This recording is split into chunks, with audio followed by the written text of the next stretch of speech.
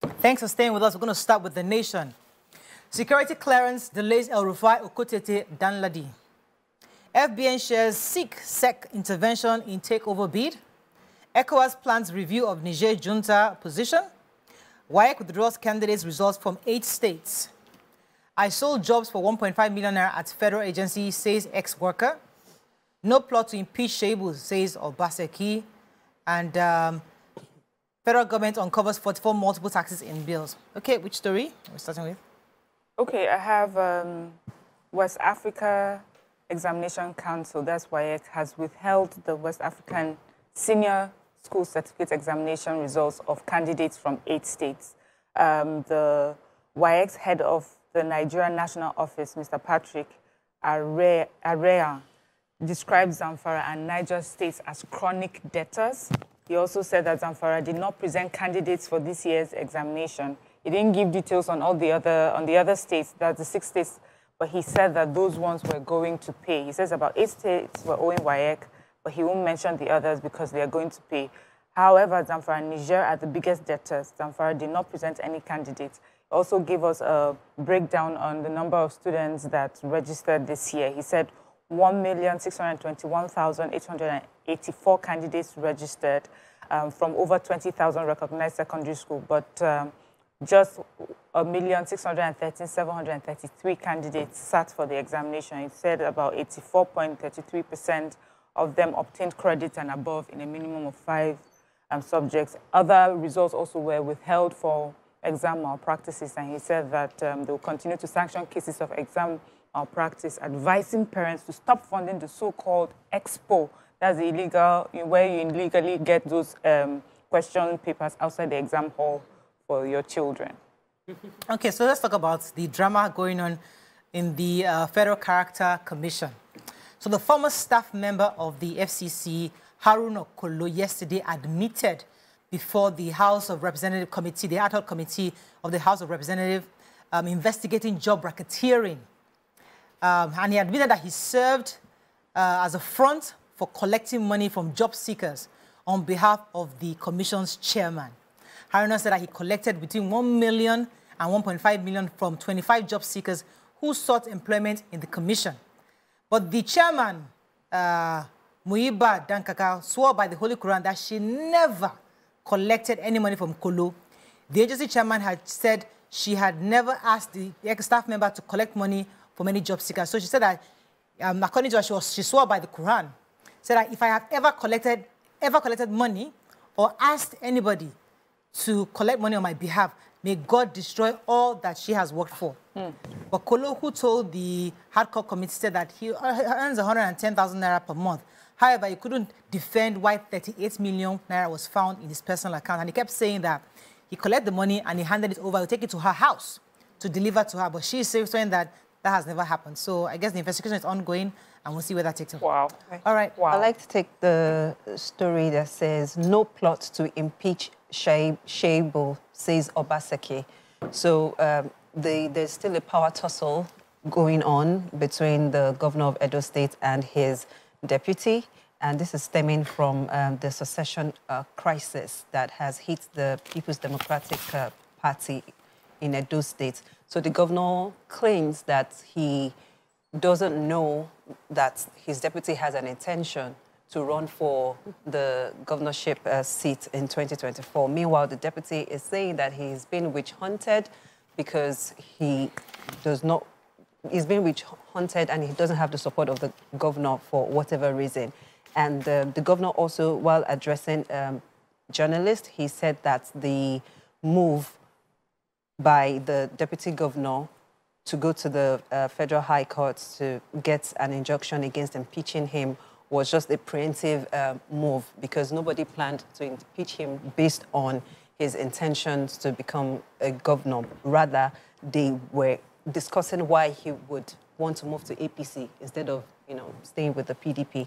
So the Afemai people, that's where they're both from, are insisting that they have to continue with the zoning of the governorship seats, that it doesn't have to be from the governors do not have to come from Edo West. They have to switch it to Edo North as well. So that part also is going on, and then we just have to keep our fingers crossed to see how that unfolds. Yeah, so our Senates have taken a break from going through nominees. They've cleared 45 of the nominees that were sent out of the 48 sent. 3 were outstanding. So we have the former Governor El-Rufai, we have Danladi and Okotete. I was really looking forward to listening to Okotete's session when she gets to be questioned by the Assembly, but that couldn't happen. And this is because they were still awaiting security screening on both the former governor as well as Okotete, while their security clearance, rather, not security screening, their security clearance was still pending. And there is a pending case that needs to be confirmed, which is that Danladi is not allowed to take any political position over a period of time. Then there are some petitions that were made against El-Rufai as well as Okotete. And so, based on all of that, they have paused screening of nominees for ministerial position up until 26th of September, when they resume from the break. They've taken over, I think it's about 6 weeks break that they've taken. They were supposed to take the break earlier, but they didn't take the break so they can do the screening. So 45 have been approved to be ministers within the country, and they were waiting to hear what will happen from September 26th when they resume at the Senate. All right, moving on quickly now to the Punch. FG withdraws contempt suit against Labour NLC may suspend strike. Jakonde conceived Banana Island, allocated no plot to himself, says Son. Mob attacks cop as bus crushes motorists on BRT lane. FBN shareholders protest AGM suspension, demand regulators' intervention. Niger mega rail project threatened. Over 1,000 trucks trapped. Senate refuses to confirm El-Rufai, Danladi, and the female nominee. And Obaseki dismisses impeachment plot, says Shaibu planning APC defection.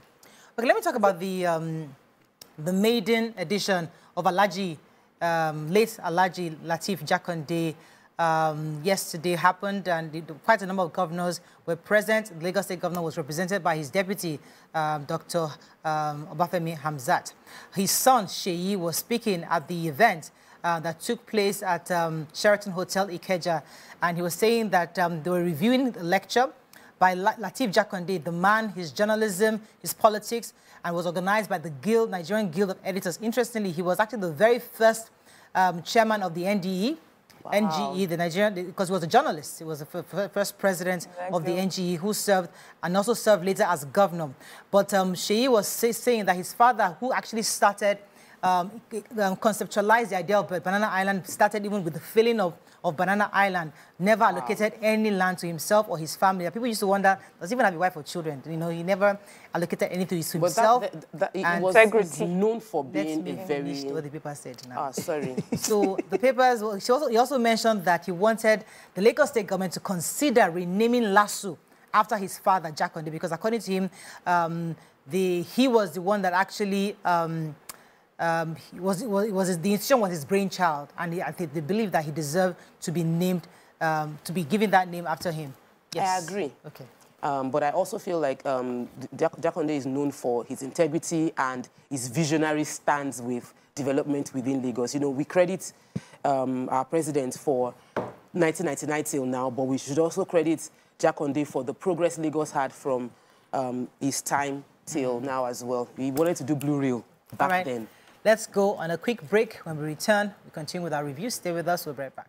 Thanks for staying with us. We're still reviewing Punch. Any other story? Yes, I have this story that says a mob on Monday descended on a police officer after he had allegedly pushed a man called Yusuf onto a BRT lane and had pushed him, and then a BRT bus came and crushed this person.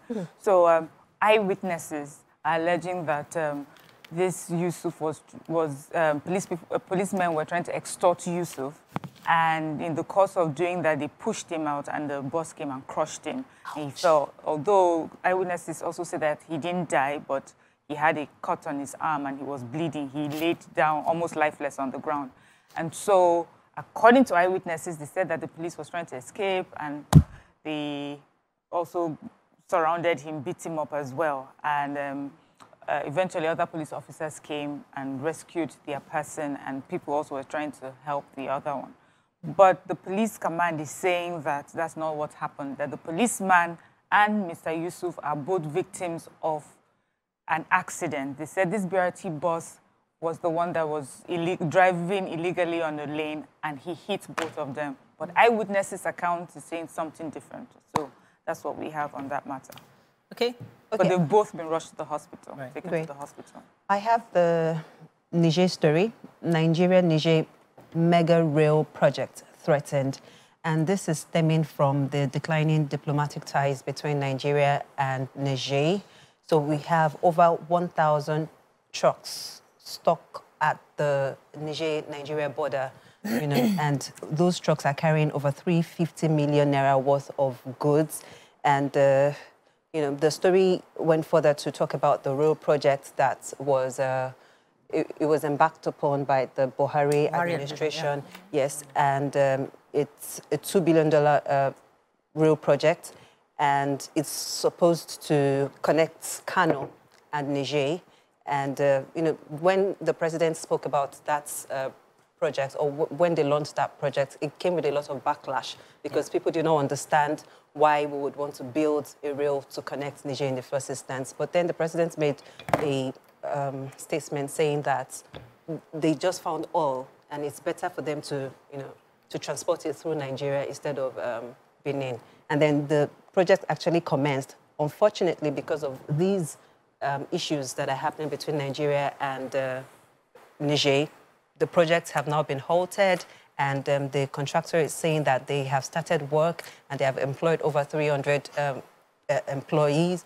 They've employed over 300 Nigerians, exactly, and you know, they are really suffering the backlash of the Cold War between both countries. Okay. So the Labour will not be going on strike. So, you know, Nigerian Labour, they said they were going to go on strike on the 14th of August based on the fact that the federal government was taking them to court to sue them for contempt of the court order. And when they threatened the strike, the government has withdrawn the contempt case in court, and now they have backed out from, they are saying they will back out from going on strike. So the reason for the contempt case was because they had already gone to the National Industrial Court that Labour shouldn't have gone on that protest on Wednesday. But Labour said, based on their lawyer, advice, that they went ahead with it, and that was why they were going to be sued on contempt. And right now, I'm happy that we're actually talking to one another, and we're not going to bring the entire economy, grind it into a halt just because we want to prove a point. We're hoping that we put the interest of Nigerians above personal agenda. Thank you. Daily Sun. Niger ECOWAS leaders perfect action plan. Akpabio promises to take up the Southeast case for appointment of more ministers. FG to remove taxes on tomatoes, raw food items soon, says JTB chairman. Abiola persuaded my father to join Abacha's government, says Jakonde's son. Mob beats policeman over death of man crushed by BRT. WAEC withholds WASI results of 8 states over debt.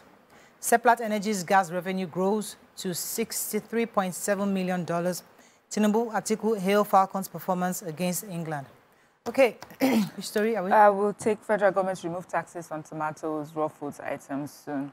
So we have Mr. Mohammed Nami, that's the chairman for the Joint Tax Board. He's also the executive chairman of FIRS and at the harmonization and codification of taxes at national and subnational levels. Keys to achieving tax-friendly environment in Nigeria, Abuja meeting, that's the 153rd JTB meeting. He said that ending taxation on non-taxable items was part of the proposed tax reforms by this administration. He said that we do not want goods and services that are not taxable to be taxed for the informal sector.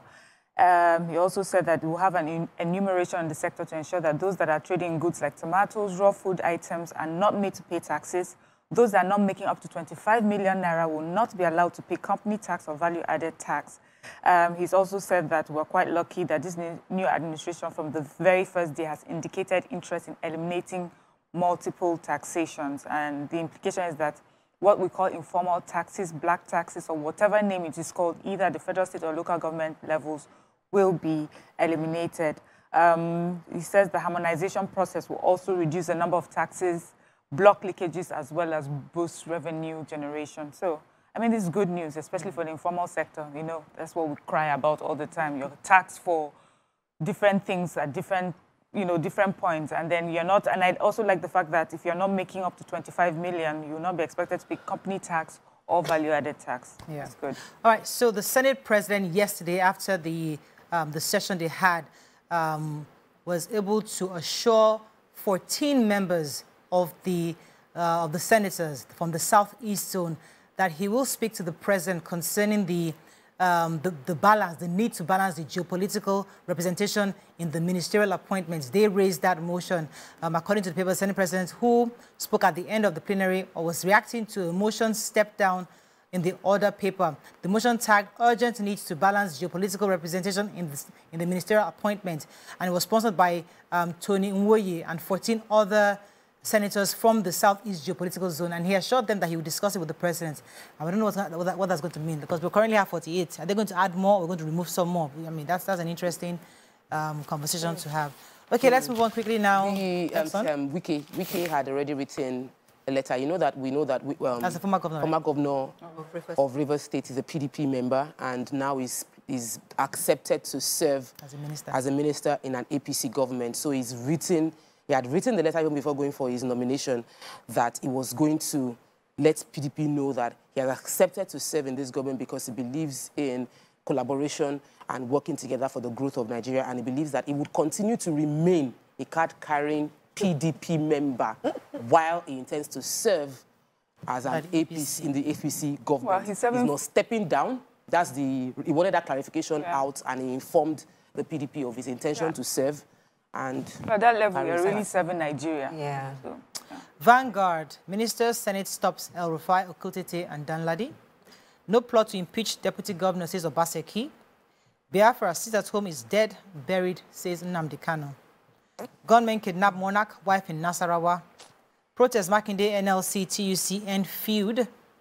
Billion naira debt, WAEC withholds result of candidates.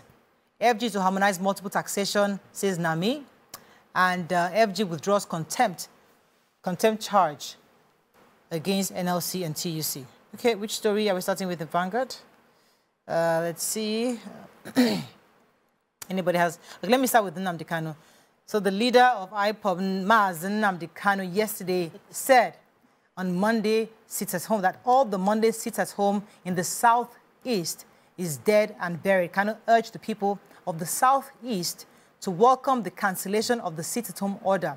He was speaking through his counsel, Ifeanyi Ejiofor. He charged residents of the Southeast to reject those using his name to dupe people.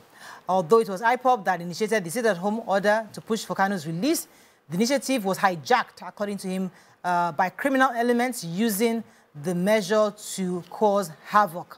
In a bid to find a lasting solution to the sit-at-home, Kanu cancelled the initiative and replaced it with the Economic Empowerment Day, that's EED.